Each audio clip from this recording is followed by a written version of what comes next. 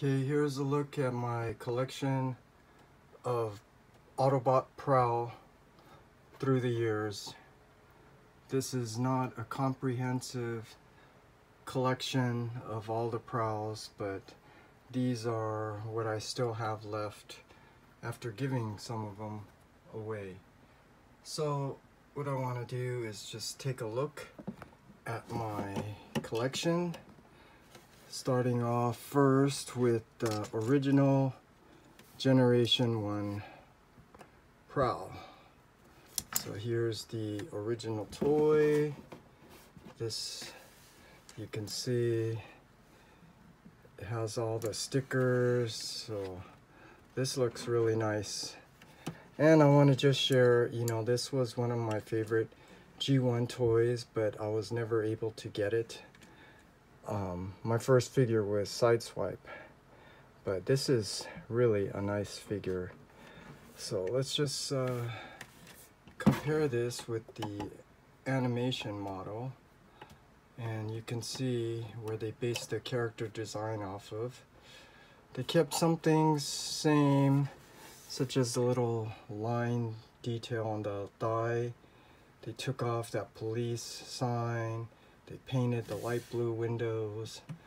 So I think they did a nice job on the character design. And this one, unlike most of them, he has a face, not a mask, where they gave him a face. So that's, I think, what makes this look really cool. So after G1, there was the C.H.U.G line, which stands for Classics, Henkei, Universe, and Generations. And this right here is the Takara Henkei version, which is actually better than the US version. You get those chrome metallic paint, like on the guns, even the spoiler down here. Really nice. I did have to custom paint this.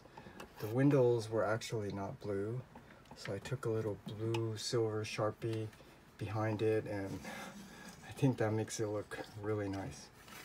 But this is the remake of the original character, not meant to look like the cartoon, but to resemble it. And so with that understanding, let's see, you can appreciate all the nicely sculpted detail on this figure. That's what makes the C.H.U.G line still very attractive, in my opinion. All the nicely sculpted detail. So that's C.H.U.G. And then, I think after that, they actually did make Legends. So this was their Legends. I think this was the Reveal the Shield. When these came out, these were actually really cool because the concept of having a small figure that transformed was really cool. It's just too bad they never made all the figures. And this actually looks good because it has those Repro label stickers on it. This one's kind of swiveling off, so makes it look a lot better.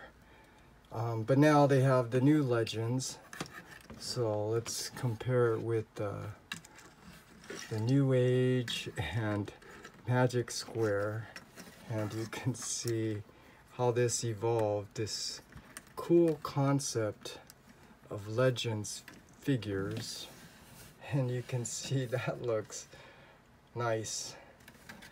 And New Age, I want to point out some things. They, the quality of the plastic they use is so much better, and the paint finish, so it does look nice. However, things here like the ball joints, there are certain areas where the design suffers because I think they went too ambitious trying to make this really small. But that's where Magic Square, you can see theirs looks a little bit more cartoon accurate. People complain about the gummy plastic and the opaque color finish, but it still looks really nice.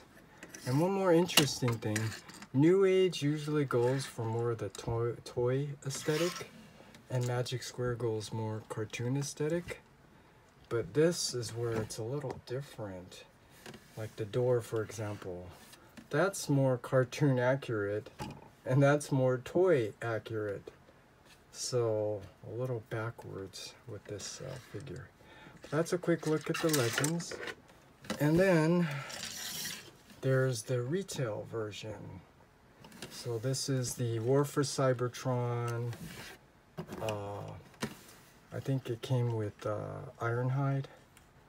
So this is actually a really nice figure.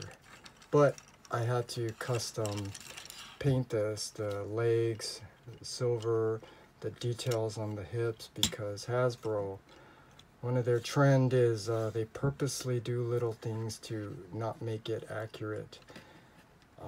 So if this was back in the old C.H.U.G days where Takata was making their version, you know Takata would have painted this cartoon accurate. But this is the retail version, and it's still really nice nonetheless.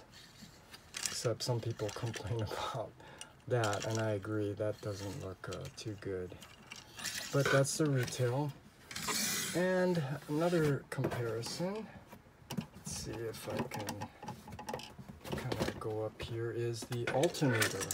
So here is the alternator Prowl, and this toy line, in my opinion, was really awesome. Still one of my favorites because the engineering design. What other toys, other than Alternity, gives you all this detail? This is like one of those die-cast cars. I mean, it's really nice. Plus, this actually transforms, so really nice. And I did mistransform this so that the back of the car windows is the front of his lower legs. And I just want to point out, I think they should have used the Subaru design, because just imagine if this was painted like Prowl colors, this would look really, really nice. But they didn't, so this is the blue streak with the repro label stickers. Looks really nice. And I want to point out another thing. This is, Hasbro is actually better than the Takata Vinyltech, because this is all plastic, because the die-cast and the Vinyltech has problems with weight distribution. So that's one of a rare thing with Hasbro being better than Takata. So that's that, and the last one is the Masterpiece. This is the Plus version. I actually had the original, but I gave that away to my friend, and he gave it to his kids, so hopefully they're enjoying that because it's a really nice figure. But this is the Plus version, and this is the older Masterpiece design, so it still has some extra detail on here that makes it look nice, but it's not the new aesthetic where it's cartoon accurate. But this is a great figure nonetheless. So this is my collection of Prowl through the years, and yeah, I'm really happy to have these. So the retail, the C.H.U.G line, the original G1, the Magic Square, which is a mini masterpiece. These are really awesome. The New Age, and the Legends, the old Hasbro Legends.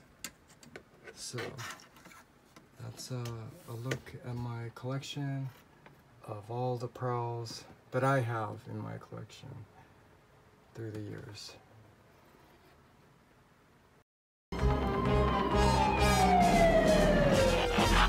Okay, let's straighten out this mess.